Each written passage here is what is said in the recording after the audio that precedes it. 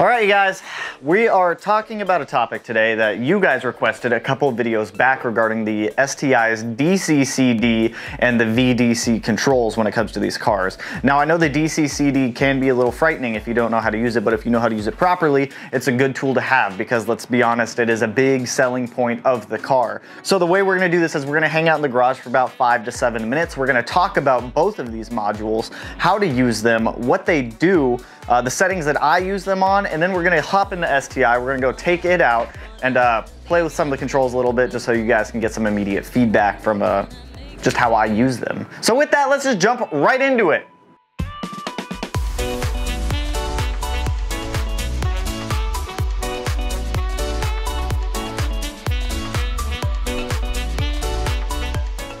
All right, so we're gonna start this video with the DCCD. That's gonna be the driver controlled center diff.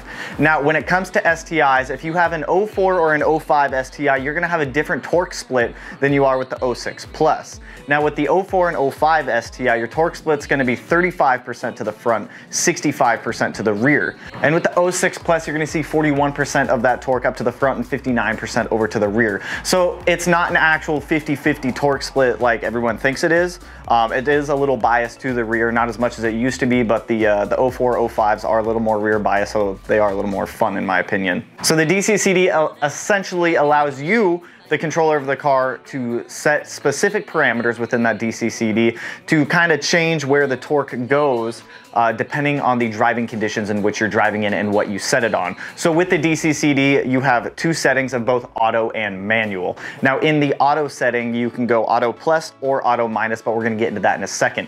The manual settings gives you a lot more free range to be able to go in there and adjust that torque to however you want it. But I do want to make one thing clear. This is not a power split. It is not taking your horsepower and dividing it 41% and 59%. That's not the case. That's not what it's doing. So let's just throw that myth right out the window right now. So essentially why you want to play with the DCCD is it really increases the handling capabilities of the car when you're using it, especially on different road surfaces. So let's start with auto mode. So if you just leave it in auto, no minus, no plus, the car is going to dictate what it thinks is the best parameters for handling depending on changing conditions. That can be road, weather, whatever you're driving in. Now when it comes to auto plus and auto minus, these are the parameters I suggest you guys play with to get a little more familiar with the DCCD if you're not already too familiar with it. So with the auto plus setting, this is going to keep more of the power up to the front, and it's going to bias the front versus the rear of the car. This is going to be used for kind of slippery conditions, if it's snowy, a little icy, maybe a little rainy, those worse weather conditions, or if you're on some gravel roads, some dirt roads or anything like that and you want a little bit more traction and handling out of the car, that's what you're going to want to set that DCCD to. Now if you're going to want to set it to that auto minus setting, that's going to bias the torque more to the rear than it is going to be to the front. So this is going to be more of a sportier setting. It'll increase your cornering and your handling a little bit more. So if you do want to play with it, I suggest throwing it in that minus and giving it a whirl. Give it a test drive, see how you like it. So most drivers overall are going to benefit from leaving the DCCD in auto and letting the car's ECU and sensors do its thing for you. Now those sensors that I talked about earlier, those are going to include yaw, G-force, braking, and throttle inputs to dictate what it thinks is the best parameters for you when you're using that DCCD. In certain conditions, such as snow and gravel, you may find that putting it in manual with a high lockup ratio will provide the most stable and predictable driving for you.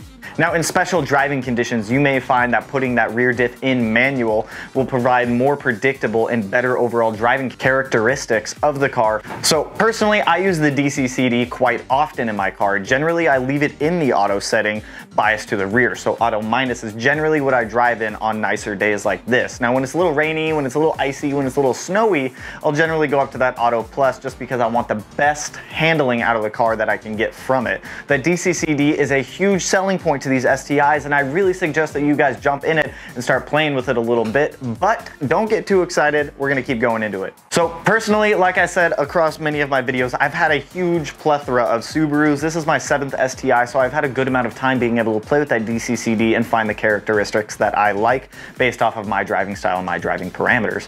Now, when I used to race autocross, my old 07 2011 STI, that was a big time for me to learn how to use that DCCD because I was on a closed track, I was away from any potential hazards, and it was the safest opportunity to do so. I do not recommend you guys put it in manual and try to find your preferred settings out on the streets, because you're really gonna have to dig into the car a little bit to really start feeling some of the changes that it's gonna be doing to the drivetrain system. So if you are wanting to learn, I suggest going to the track, your local autocross event, your local time attack events, whatever you guys have near you, or if you have your own property and you can go hoon in the backyard, go do that. But I do want to tell you guys now, if you do not feel comfortable playing with the DCCD and you feel like you are going to break something, you feel like you are going to destroy stuff, don't play with it too much.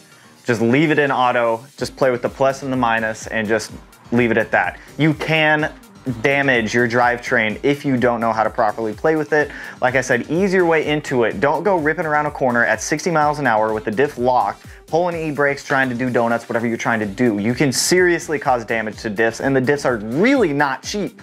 They are severely not cheap. That R180 back there is, woo, if you're trying to buy a brand new one, you're looking at, I think, around $1,200 to $1,400. So just be mindful of that. To start out, I suggest you go into that auto setting, you go to that plus, you go to that minus, you see which one you like a little bit more based off of how you drive. And then once you get more comfortable with that, jump over to the manual settings and just play around in either a closed location setting and just get a better feel for it. Just don't go ripping around pulling e-brakes with your rear diff or with your diff locked, trying to do some donuts or some power slides. I do want to keep this very, very, very overviewic. I don't want to go too much into the minute details because we could be sitting here talking about this DCCD system for hours. There is a whole lot that goes into this, and I'll link below some really good Nasioc forums if anyone does want to dive deeper and learn more about the DCCD system. That's getting very difficult to say after you say it a whole bunch. Jeez. But with that, let's jump into the VDC system, which is going to be that Sport, Sport Sharp, and Intelligent drive modes. So now we're going to talk about Subaru's VDC module. So if you don't know what VDC stands for, it is going to be that vehicle dynamic control. It's going to be that little twisty knob right above your differential settings. So with that, you have three parameters, which are Intelligent, Sport, and Sport Sharp. We're going to talk about essentially what the VDC does, but we're going to talk about the modes with it. So Intelligent mode is for immediate driving response and more environmentally friendly performance. Throttle mapping balances smoothness and efficiency throughout the enhanced level of control. So essentially you're lowering your boost to not eat as much gas. So I mean, I don't ever use Intelligent mode. Before my car was tuned, it was actually the Intelligent, Sport, and Sport Sharp. Now it's my different maps from when I was Pro tuned. But when it was that, I never used Intelligent mode. I guess if you want to save a little bit of fuel when you're sitting in traffic, it's a good option for you. Next, we have Sport mode. So this is the default setting. When you first turn on the car, it defaults to Sport mode. So Sport mode delivers smooth engine performance at pretty much any driving speed. The effect is an immediate linear response that brings to life the refined torque, rich response, and smoothness of the engine. That is directly from Subaru, which it's not very linear in my opinion. If you have ever put your car in sport mode and gone to drive it, you know damn well that it's not linear. We all know it's not linear. Don't try to fool us with your fake marketing. And last one is Sport Sharp. So Sport Sharp is essentially a more responsive throttle mapping that it changes. Essentially you're getting into the boost quicker, so it is changing throttle percentage. But I want to dive into that because the VDC is kind of a lie. It's kind of a lie if you haven't played with it too much. So I was very curious about this a couple years ago, and when my old 08 STI was getting Pro tuned, I asked the tuner about this, and I was kind of curious. I was like, hey, how does the VDC module actually work? Now, when it comes to the VDC module, all it's doing is changing the throttle percentage, and it's not actually changing any type of mapping on the car. So essentially, we'll say you're in sport mode, and we'll say 0 to 100% is your normal throttle range. Now, if you go into Intelligent mode, it's going to bring that back, and we'll say your max throttle on that is going to be 60%. So that way, when you're pushing the pedal down 20%, or when you're pushing the pedal down 100% in Intelligent mode, it is essentially a 60% of sport mode. And then that goes the opposite way with Sport Sharp. So if you're pushing the throttle in 20% on Sport Sharp, that would actually be about 40 to 45% on Sport mode. Now these aren't the exact correlation translations between the two modes, but that's essentially what it's doing just as a talking piece, so that way it's a little easier to understand. So it's not actually changing any type of mapping in the car, it's just changing the throttle percentage of what you're actually pushing on the gas. But these different modes will enable you to get a little different type of power response out of the car if you are still on those factory maps. Like I said, intelligent mode is pretty good for traffic if you don't want to eat through too much fuel and you want to try to restrict yourself from getting on the car too much. Sport is pretty much just a daily driver level of when I had the car in that aspect. I stayed in sport, and then sport sharp is for your when you're really trying to get on the beans, when you're really trying to get the beans and you want to play with it. So with that, let's get the camera moved into the STI behind me. Let's go play with some of these differential settings and see if we can notice a significant difference between the modes. All right guys, we are in the STI now. So we are going to start playing with some of the differential controls. So I'm going to throw it in auto minus. So that's going to bias that power back to the rear of the car a little bit. So we're going to hop on the freeway. There's a couple like fun turns. So we're gonna go hit up and just play with the auto settings a little bit. I'm not gonna play with the manual settings because I'm not on a track and I'm not really gonna see any benefit of playing with those manual settings right now. So we're mainly going to stick with auto plus and auto minus for this little drive. So in the auto minus setting, like I said, it biases a lot of the power to the rear.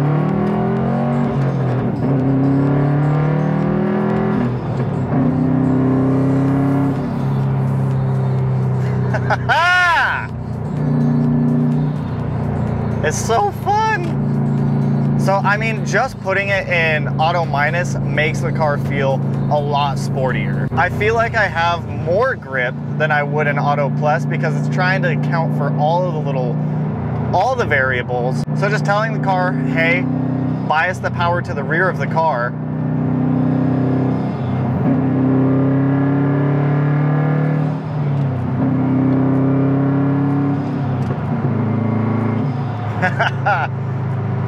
It gives it such a more, I don't want to say track oriented feel, but it feels more track oriented and sport oriented when the power is actually going to the back wheels a little bit more than the front.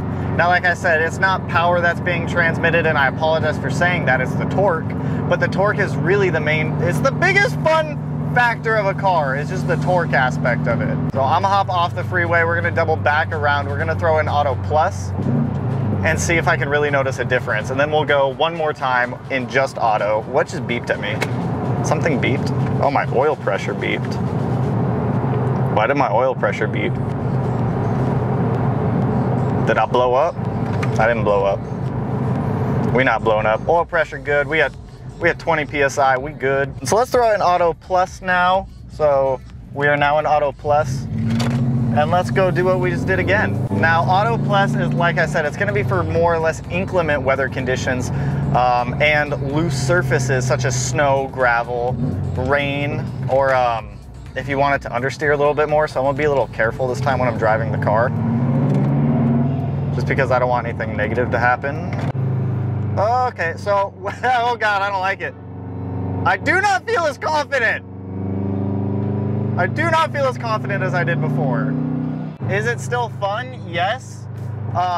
So auto plus, when it's dry out in good weather condition, I don't recommend like getting on it a lot. I definitely don't feel as confident as I did before. I'm gonna throw it back in auto. It's not like a huge difference, but I really don't feel as confident as I would. So just in auto mode, the car's taking into effect all of the parameters that it's seeing with it. The auto minus is so much more fun. I suggest that. If you guys are new to the DCCD aspect and you just got your STI and let's say your stock, modified, whatever you are, throw in auto minus and go play with it a little bit. Throw in auto plus and go play with it. You'll see what I'm talking about, how the level of confidence that you have between auto plus and auto minus changes. And it's not, you can't really tell a major difference when it's in just auto. I mean, I just keep it in auto if it's rainy. If it's a nice day out like this, I'll keep it in auto minus. But if you're new to it, go play with it a little bit. Hop on the freeway, keep within the speed limits, jump on some on-ramps, get some turns, whatever you gotta do. Just daily drive it. Daily drive it, play with the settings a little bit and get used to it. But I promise you guys, if you haven't messed with the DCCD, it's well worth it. Now, I'm not gonna be playing with the VDC control on my car because I always leave mine in sport mode, which is, well, mine's tuned for all the different parameters. So like I've said before, my intelligent mode's 13 PSI, my sport mode is 16 PSI, and then my sport sharp is 21 PSI. So with that, just make sure it's around those intervals. I don't know if those are the exact numbers, but I'm not going to be playing with the VDC controls just because they're not going to really make a difference of what I'm doing versus what you guys are going to be doing if you are on a stock map. Okay guys, so with that, we made it back to the garage. I hope this video helped some of you with the DCCD and the VDC aspects of the car. Now, like I said, go out, play with the car a little bit. If you're gonna jump into that manual mode and you wanna play with it, I do suggest going to a closed event track to be able to do that one, because I would not suggest going around the street because you're really gonna have to dig into the car to notice the differences in that manual. But if you are playing with the auto one, you're totally fine. You don't have to get into it too much, but like you guys saw, well, just from my experience, I felt a lot more confident getting on it on the freeway in that auto minus setting than I did on the auto plus. It felt a little understeery when I was going around the corners versus when I had it in that minus. It felt a lot more connected to the road, and it felt like it wanted to stick to where I wanted it to go. And then with the VDC controls, play with those a little bit if you haven't. I'm sure every STI owner has jumped in their car and turned the knobs and pushed the buttons because they wanted to, but with that, I hope you guys enjoyed this video. I hope the information helped you out with these aspects of the car. Don't be afraid to get into it. Just don't get into it too hard if you don't know what you're doing. Anyways, if you guys like the video, you know what to do. Go ahead and smash that like button. Ooh, and if you're not already subscribed to the channel and you want to be, let's do this corner right up somewhere here, this up there. Let's do that corner today. And with that, I will catch you guys in the next one. Peace out, homies. Woo!